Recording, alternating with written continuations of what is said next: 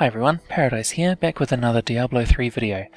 This is going to be a very short video because the game's just come out and it's really hard to drag myself away from it, but I did want to talk very briefly about the economy of gems and gem crafting and the jeweler in the game, because right now, 3 days after release, it is in a very interesting situation.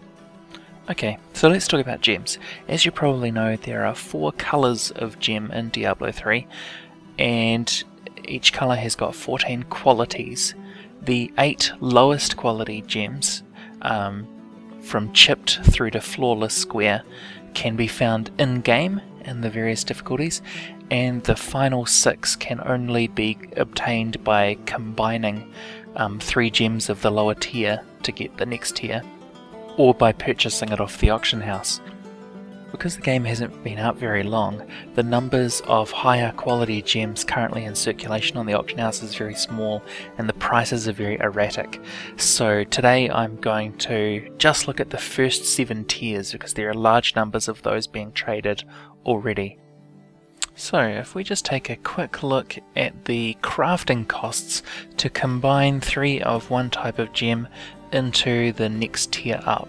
So chipped is obviously the lowest, so you can't craft that from anything. The next one's flawed, which costs 500, and then the costs escalate to 750, 1250, and then when you get to perfect it's 2000 plus it costs a page of jewel crafting, and then 3500 plus 2 pages, and finally 7500 plus 1 tome of jewel crafting to get the square amethyst. So far so good, but you can already see that the costs here add up really fast because 7500 is not that cheap, and if you were to create a square out of entirely chipped ones, you're looking at paying the jeweler 250,000 gold to do that. Not that anybody would, because you will start finding the higher tier of gems before you have enough of the earlier first tiers to worry about combining them too heavily. But here's where it gets interesting. For each of these gem types, I took a snapshot of the current purchase price on the gold auction house as at the 19th of May, and I've listed them here. One of the most interesting things here is that the flawed and normal amethysts are actually cheaper to buy than the chipped ones on the auction house. Hopefully not too many people are buying the chipped ones because they're not good value at the current pricing, but that's been quite consistent ever since I've started looking at this since release. The other thing that you can see is that it is a lot cheaper to purchase the higher ranks of gem here than it is to craft them. So a square amethyst costs 7500 plus a tome of jewel crafting plus 3 radiant amethysts to craft, or you can just buy it for 2400 off the auction house with no materials required. As long as the price is that low, the jeweler has effectively been priced out of this market. There is no reason for you to use the jeweler to upgrade any of these low qualities of gem because they are cheaper to just buy. However, as a Diablo 3 player, you're probably going to end up with a certain number of low quality gems sitting in your stash, and if it's not economical to craft with them, well, what can you do?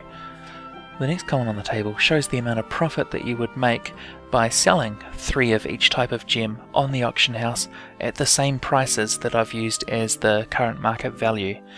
Minus 15% for Blizzard's cut. If you sell 3 chipped amethysts, for example, you'll come away with 303 gold in profit.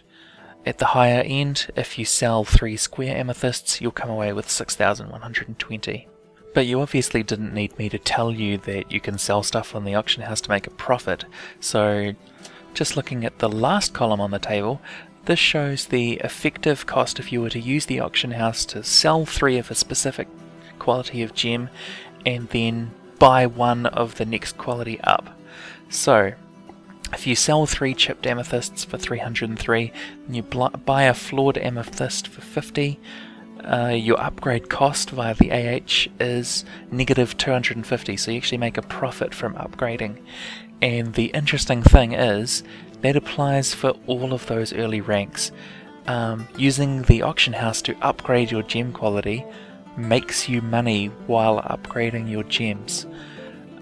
The only time where it actually costs you anything is for the square amethysts, and even then the upgrade cost, so your net cost of doing this, is only 620 gold, compared to if you crafted the upgrade with the jeweler, it would cost you 7,500.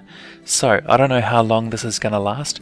Obviously this is a market aberration because people are selling these gems perhaps without understanding their relative quality. But right now, if you've got any of these low tier gems and you want to upgrade them, the auction house is your best friend. So use it now before people figure this out, because I guarantee you in 6 months time you won't be able to make a profit by upgrading gems via the auction house. That's it for this video. Thank you very much for watching and listening.